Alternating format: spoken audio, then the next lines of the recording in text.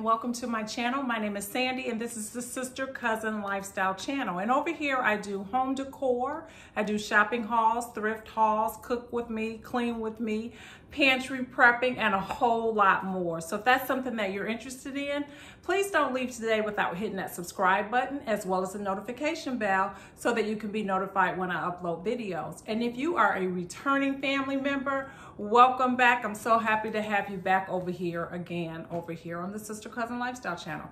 Today, what I'm going to be sharing with you is a very small shopping haul, grocery haul. I went to Aldi today and just picked up a few things, but I wanted to share them with you. So if you're interested in seeing what I picked up today, then just keep watching. All right, so we'll start over here. I picked up this organic popcorn with sea salt. I usually always pick this up from Aldi. I do enjoy that. I also enjoy popping my own popcorn as well. So I picked this up, and this was truly an impulse buy because I had no idea they would have this. But this is a microwave popcorn maker, and it looks like it makes a reasonable serving size of it. So I thought I'd give that a try because I don't like the actual microwave package popcorn. So I'll give that a try and see how that is. I got some blueberries. I love blueberries. I like them in oatmeal, cereal, pancakes, that type of thing. I picked up some Jiffy corn mix, and that'll go in my prepper pantry. I picked up some cheese, and this is the white cheddar. And I also picked up this gorgonzola. Now, I've never seen this before, but I do like blue cheese and I do like gorgonzola, and it looks like it's kind of a mix of the two. So I picked that up, and I'll eat that on my salads with some crackers or whatever. I picked up some iodized salt, and this will be for my prepper pantry. And this was only 29 cents for this, so I will be putting that in the pantry. I picked up some vanilla caramel cream for my coffee, and some grapes, green grapes. They were 69 cents a pound. I remember seeing that, which was a great deal on that. Then I picked up this bag of salad, and normally I don't like bag salads, but for whatever reason, this one attracted me today. And this is the sweet kale chopped salad kit. I have had it before, and it's pretty good. I really like the dressing that comes with it. So pick one of those up. Picked up these Hawaiian rolls. I always pick those up from Aldi. They're a lot cheaper than the Hawaiian rolls from the regular grocery store. I think these are like $1 or something. I picked up some pumpkin puree, and this is for my prepper pantry. And I actually like to keep cans of this on hand because when my dog gets sick, this is something that helps his stomach. So I do like to keep this on hand for him. So that'll go into the pantry. This is also for my prepper pantry, some more olive oil. I always like to pick those up because I do go through that. I have quite a few bottles of that, but I use it daily when I cook. I picked up some flour, and this is also for my prepper pantry. So I'm actually going to be putting this in the freezer to try to kill off any potential bugs or whatever that's in flour. I hear that you're supposed to do that. I've never done it before, but I am going to do that since I am stocking up on extra flour and things like that. I'll have more of that in my pantry than normal, so I am going to go ahead and do that. It's kind of gross to think about it, but it's even more gross to think about the fact that there could be bugs in your flour when you buy it. So I'll put it in the freezer. I think you're supposed to leave it in there 24 to 48 hours and then take it out and put it in the pantry. So that's what I'm going to do.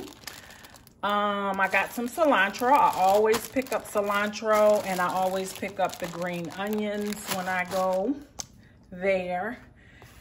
I picked up some of this cranberry almond chicken salad, and this is something I used to love to buy for my lunches. I hadn't had it in a very long time, so I thought this would be something good, a nice treat to have again. It's delicious on crackers or croissants or even on the Hawaiian rolls. It's a nice little snack.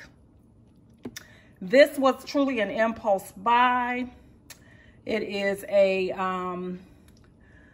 round butter pecan cheesecake. It just looks so good, and I think it was $4.99, so I picked that up. And it was, you know, not a huge cake, which is good.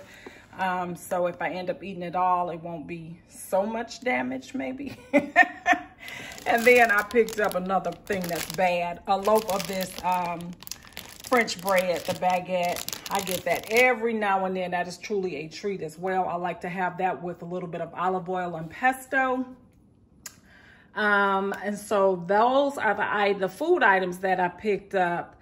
So let me share the last item that I got.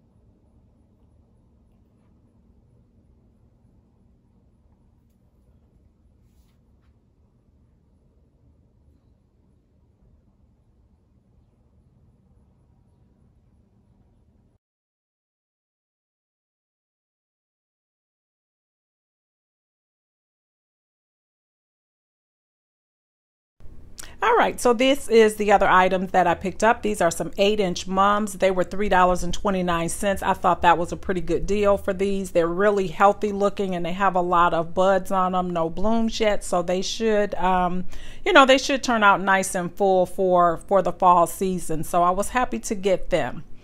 So now let me show you how this popcorn popper works. So basically all you do is you take your popcorn and you put it in the small little silicone lid. And then once you put that in there, you put it down in your cup and put the lid on.